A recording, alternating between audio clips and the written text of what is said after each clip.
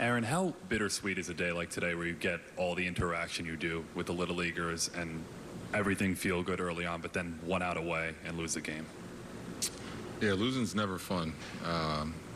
So the game was definitely not a good one, but everything before, getting a chance to see the kids, be a part of that experience, see the excitement in their faces, signing autographs, talking with them, got to ride a 20-minute bus ride with some of the kids, and they're just asking questions about what do you do, they're pointing at your muscles, like how do I get big and strong. It's some pretty cool stuff, some memories I won't forget. I just wish the game turned out a little different.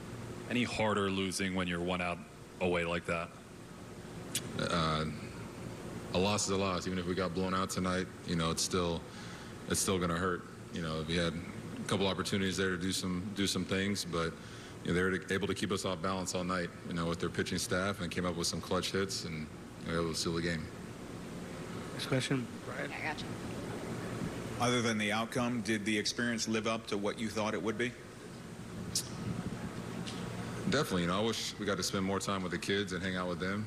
We kind of got rushed around a little bit, but the moments we did get to spend with them and get to talk with them and really just answer questions, have some fun with them, ask them questions about how they're doing, how are they enjoying this experience out here. That for me was definitely the best part. Maybe next time we come back, we'll have a little bit more time with them. Okay, JP.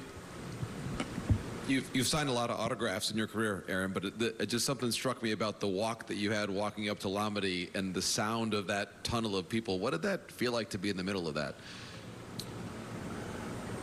Pretty surreal. It's they're making you feel like the Beatles out there as you're walking up and down that tunnel. But it was fun. There's a lot of baseball fans. This is Little League World Series. This is where a lot of dreams start for some young kids that are hoping to be in the major leagues, hopefully be sitting here at some point. So, just getting a chance to share that moment with them, talk with them, sign a couple autographs. I think you'd ask both teams. I think we all enjoyed that experience.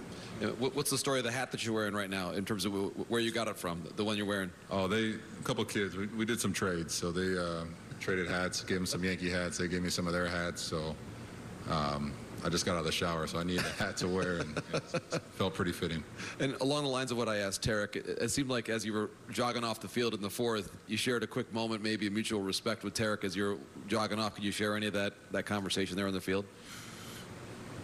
Man, it's fun competing against him. He's the best pitcher in the game right now. What he's been doing all year long. I feel like the past couple seasons when he came back, last year at the end of the year, really just hit a different gear, hit a different level, and it's not fun facing a guy like that, but it's fun competing against the best. We always kind of have a little back and forth. We'll kind of chirp back, and he strikes me out. We'll kind of give each other a look. If I get a base hit, we'll give each other a look. So, just shared a couple words, kind of going across the diamond right there.